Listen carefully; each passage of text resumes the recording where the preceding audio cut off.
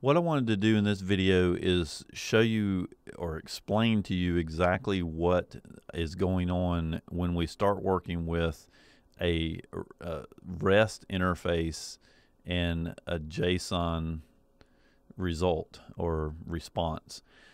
So the first thing that we have is we have your, let's just say this is an Android application that's running on our phone. So this is our telephone, and then over here we have our web server,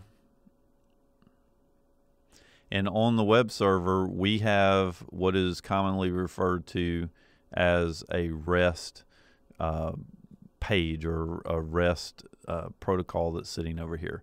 Now what this really is it is a URL that you're going to point to. So let's just say that this is our, let's say it's HTTPS, and we'll say myserve.com/test. So this is the URL that we're going to call. And what happens is when we call this thing from our Android application, this web page does something. It goes out and collects the data that we need. So once it gets the data, it needs to reply back to the Android application. Well, the problem is there's a couple different ways to respond back. One is using XML.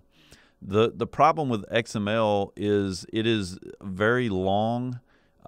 It's got a lot of, in my opinion, a lot of error. It takes a lot of processing power to uncompile this thing or unpackage it so that we can actually make useful data out of it so that we can actually work with it in our application. So what happened is someone came up and had the great idea of using a JSON object, and all this is a string.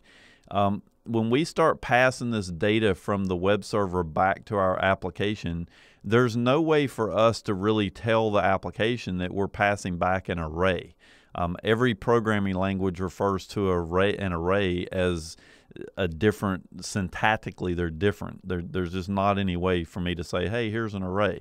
So the concept between a JSON object is that it comes in and defines a string, and then that string has got a specific format. So basically I could have a field name, and then I could have a colon, and then I could have its value. And I'm not trying to show you the exact syntax for JSON. I'm just trying to explain the flow here. And then we could have a semicolon, and then I could have the next field name, a colon, and then its value, and so forth. I could keep doing this. What I'm doing here is I am defining how I'm going to send you variables back. So I'm going to define a variable. I'm going to give you a name, a colon, a value, and a semicolon. That represents one variable. So this is a variable. Now, if I were to want to send you an array back, maybe I would come in here and I'd say, okay, well, if I send you an array, I'm going to do a curly bracket, and I'm going to say field 1, colon, value. I'm going to do the same thing that we had, field 2, and then when we get done, I'm going to, that's semicolon, and then I'm going to give a close curly bracket, and then I'm going to open another curly bracket, and I'm going to give you the next array. So I'm just going to keep doing that until I get you the entire array filled up. But the big point here is that the web server is actually returning a string back to your application. Now, when we get ready to compile our array over here, we don't want to have to loop through and build this big long string, because we have an array that we're working with in our code inside of the REST side in the web server. So inside the web server, we call some JSON function and pass it our array. So we pass it the array that we want to return, and then it returns back our new JSON object. So what we do here is we then echo the string that looks something like this back to your Android application. Well, then what happens inside the Android application is that it has a string that gets the response. So now the string that it's holding is the response from the web server. But again, this is a big long string. I would like to put it into an array so that I can work with it in my code. So in most all programming languages, there is some way for me to say that I want AR to equal JSON.parse, you know what, and this is, I'm just writing this, but every language has got a different way of doing this. And I'm going to give it, or in our case, we called it string. So we're going to erase this here. And we are going to tell it to pass it in string. Now, what happens when this is done, AR is going to actually be an array. And by that, what I mean is we will have AR, and then it will have the first field name. In our case was field 1. So this is field 1.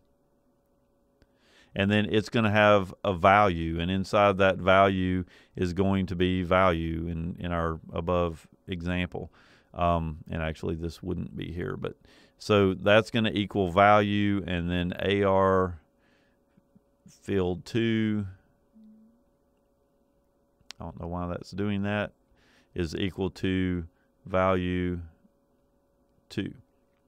So all that's going on here is we are taking our Android application, we're making a response to the web server.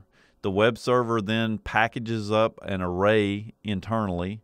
It then turns around and calls this JSON object here to tell it to build a string. So again, this results in a string. It passes that string back to our Java app or our Android application. In this case, it could be an iPhone application, whatever it happens to be.